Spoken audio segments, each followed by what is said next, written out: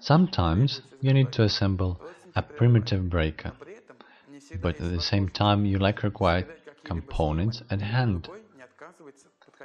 An original solution is to use a flashing light-emitting diode.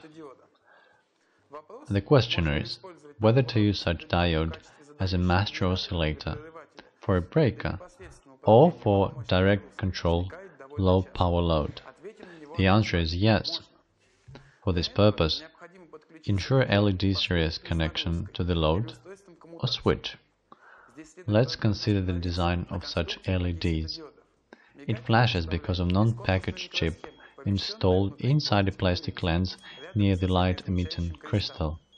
When the LED is off, no current flows through it, and when it is on, about 2 milliamperes pass through it.